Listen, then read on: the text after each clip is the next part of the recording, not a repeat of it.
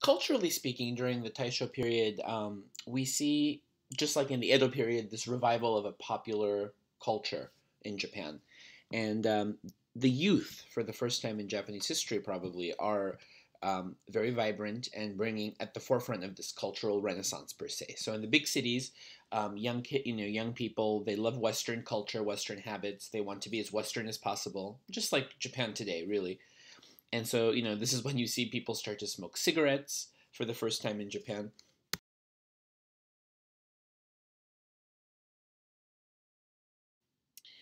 And we call the young men and women of this period mobo, modern boy, and moga, modern girl. So this is kind of an example of Japan's fashionable youth of the Roaring Twenties.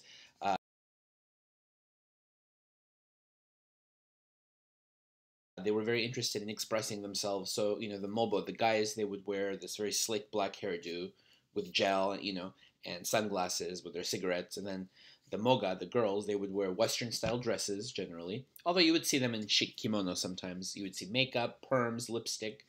So they're very influenced by the West. That was their way of expressing themselves.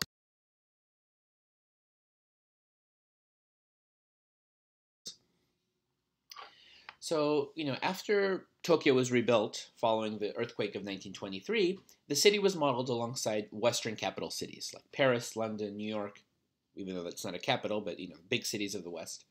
So you see cinemas built, restaurants, bars, outdoor cafes where people could sit and people watch. So, this is where the Mobo and Moga would hang out. And so, just like in the Edo period, we see that peacetime, when there's no war and the economy is good, popular culture develops, and that's where it's best fostered.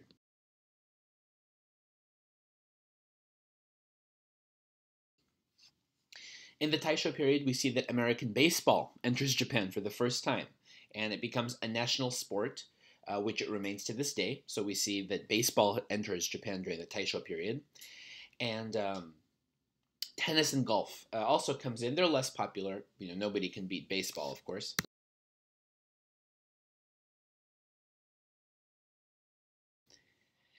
Literary works during the late Meiji period, and especially during the Taisho period, really, really blossom. And remember that Meiji period, in the early Meiji period, Japanese literature wasn't really doing well.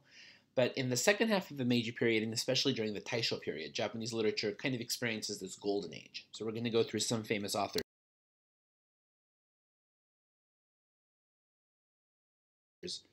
One of them was Mori Ogai, who was he used to be a doctor. He studied at Tokyo Imperial University, and then he went to Germany to study abroad. But he became very, very fascinated with literature. So he wrote this book called The Dancing Girl.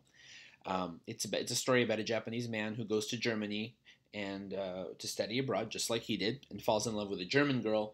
But then he realizes he needs to come back to Japan and live his life and work for his country. So he comes back to Japan and becomes very miserable taking a government job. So it might be about Mori's own life or inspired by the events anyway. A very good book.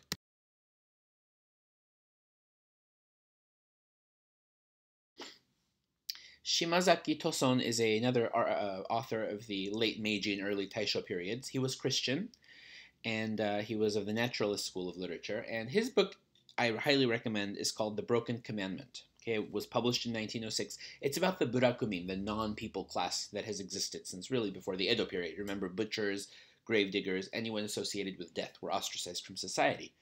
So in this book, the main character is from a burakumin family. So his father tells him, I want you to go out into the world, but don't tell anyone that you're from this family because you'll be ostracized from society.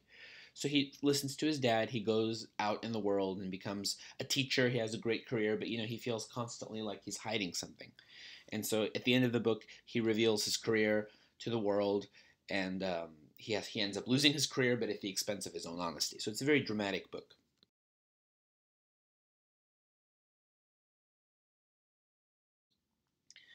Tayama Katai is another naturalist author. He wrote his autobiography in 1907 called The Quilt. Not a very famous work.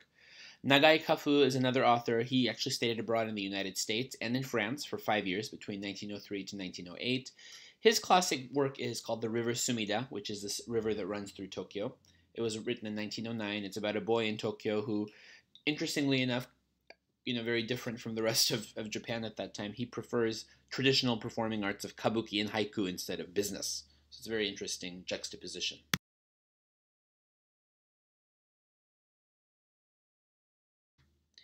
One of the greatest, out of two, okay, two of them, but one of the greatest authors of the Meiji and Taisho eras is Tanizaki Junichiro, one of my favorites. He talked about how the Japanese had to basically juggle between their values and their modern culture. So, he talks about how traditional Japanese live in this modern world, but need to constantly be worrying about mixing between their own lives, their own culture, and Western culture.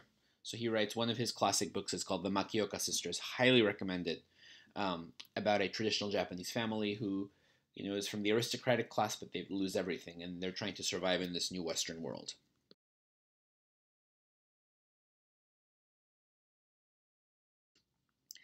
If you want to start off right, reading Japanese literature, I recommend Natsume Soseki. He is the most famous novelist of the Meiji and Taisho eras, and he's known as the Mark Twain of Japan because his books are very similar in nature to Mark Twain's. So he studied in Britain. He was very, very fluent in English, and his books have that British style of humor. And his stories are about how people acted in the modern era. So, he it's almost like satire about how, you have these people who are tried to be westernized, but they don't really know what they're talking about. It's, funny books. I recommend Botchan, very good. I Am a Cat is good. It's actually a critique of the Meiji period from a cat's point of view. So the entire book is written as a cat. From the narrator is the cat. So very entertaining. It's a satire of how silly people are and how they put on airs.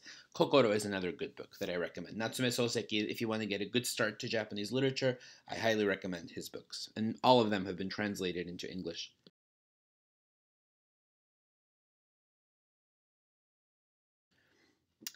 Akutagawa Ryunosuke is another very good short story writer, and he published over 150 of them.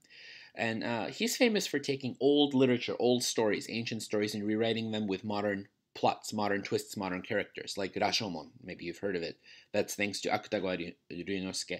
He commits suicide in 1927 after a bout of depression. He was addicted to sleeping pills, and he commits suicide right after the Taisho period ends.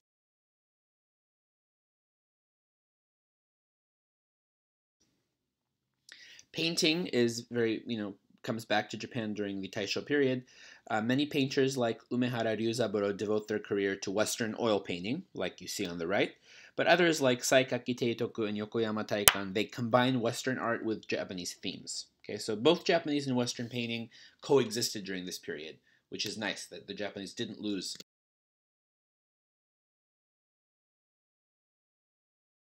their traditional art. This is an example of a Japanese style motif, but with a Western twist.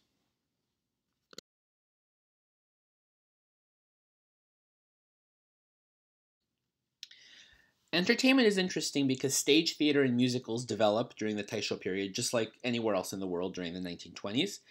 And radio and cinema comes in during the Taisho period for the first time to Japan. So just like in the West, the first movies were silent. But interestingly enough, unlike Western silent movies, which had like a narration, text narration, the Japanese silent movies had people in the theaters, in the cinemas, narrating the story as the movie was shown. So they would narrate it. Their voice clip would get recorded, and then that would be played whenever this movie was shown at any cinema in Japan. So you would watch the movie, and you would hear of a narration of these silent movies. So they're not really silent, but the sound wasn't embedded into the films.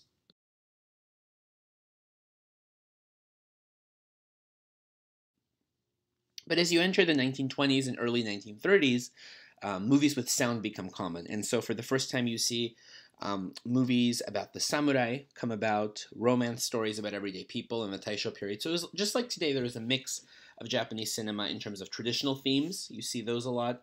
And then you also see, everyday movies, old movies, just like the 20s, movies of, common people, romance, love, drama. And you can still see many of these movies on YouTube if you're curious about the cinema of the Taisho period. And a lot of them are very, very good.